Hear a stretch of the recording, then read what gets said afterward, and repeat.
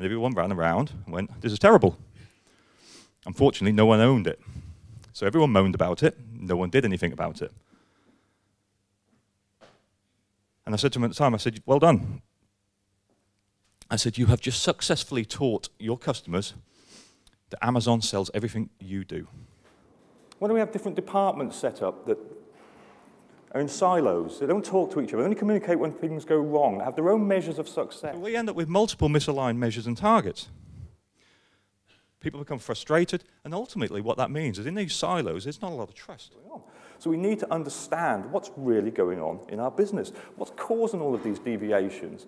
You know, is it data issues? Is it compliance issues? Is it people not working well together? And one of the things I need to understand more than anything else is what is it we're actually trying to achieve here?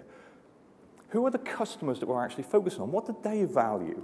Have we aligned our processes in such a way that we're delivering that value to them? Or are we just measuring activities? Because it's all about effective outcomes, not efficient activities. And most organizations focus on efficient activities.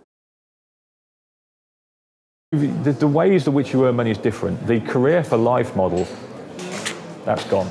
So all the businesses that I help, I ask a sort of very simple question. It says, what's it like to work around here? Well, give me a few words that tell me what it's like to work in this organization. And the word that comes out again and again and again and again is frustrated. Which is not a bad word. It's better than disillusioned or suicidal or something else that you can mention, but frustration seems to be a key word. Because we've got frustrated leaders. We think we know where we want to go. I know what the goals is. Why aren't we getting there? Why is it so difficult? We end up with frustrated customers. You know, why do you keep dropping the ball on the deliveries? Why don't we get what we want when we want it? Why is it that Amazon can deliver anything next day and you seem to take 6 weeks? We're frustrated, sometimes scared CFOs who are worried about what's actually going on in all these spreadsheets and all this detail down at level. What risks are we exposed to that I just don't know about? And traditional management's out of date. So the skills really are the skills to innovate, the skills to think, the skills to work agile, the skills to think value rather than function. And we give people the freedom to think, that's the customer, that's what they value. You tell me how you think you can improve the delivery. And this is empowering. And when I've worked with some companies, you know, like I said, you know, yesterday I was a hairy-assed picker, but now you've told me that I actually am a critical cog in the delivery of reliability to this customer. And you've just allowed me to think about how I could improve this process. Well, I've got 50 different ideas I've had in my head, but no one's ever asked me before. So there's sort of smart creatives, as Google call them. These new talent millennial people who come in who've got a different mindset. They think differently. They act differently. They're not expecting a job for life. They want things a little bit sooner. And there's a war for that talent. And some companies are winning that war, and other companies, unfortunately, are not. The culture drags down the arms, so it turns like an eye. And they do one or two things they can do then. They can quit, because they say, hey, I've come from, I don't know, P&G, Unilever, wherever. I know what it's like to be T-shaped. I know we should be thinking long-term. I know we should be focused around the customer. This organization is stopping me from delivering what I know I'm capable of. So they might leave. Or worse, they quit and stay.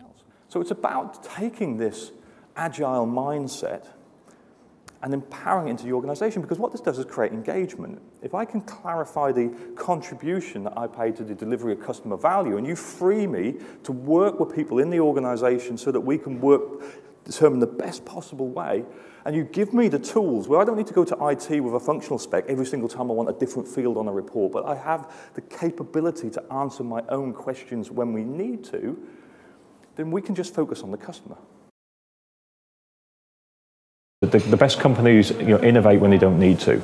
So if you look at the companies like Amazon as an example, who are looking at this technology not just to make their supply chain a little bit more efficient, but ultimately to completely redesign the end-to-end chain. They can create new platforms, new ways of monetizing the platforms that drive suppliers and customers to them and make them the first port of call. People on Prime spend 4 times as much as people who don't Prime. I am witness to that. I love and hate Amazon. I love it because it puts me at the center of their universe. I hate it because I know what it's doing. It's destroying the competition. It's wiping out smaller companies that probably employ people who pay taxes, and it's a Faustian bargain I think we're making for convenience. And this is the analogy I use for people who say, oh, big data is the answer. Big data is not the answer if you're not able to even articulate the question. The world is getting more complicated. We not only need to understand the planes that have landed, we need to understand the interrelationships between the planes and the air.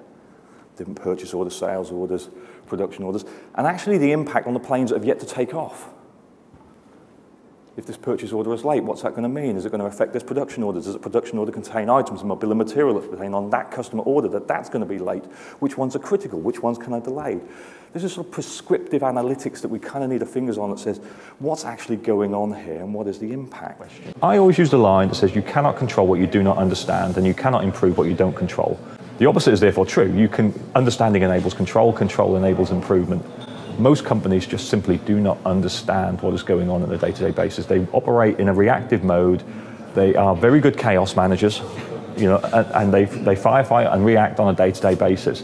The companies they're competing against now, to offer a 1 hour or 2 hour delivery, you have to be in control. You can't improve and innovate if you haven't got solid foundations upon to build on those. And you can understand and control without improving innovation, but it's a short-run game. Someone else will take your business away from you. Which means that the competitors now have a choice. We either dance to the same tune, we create our own tune, or we get left behind.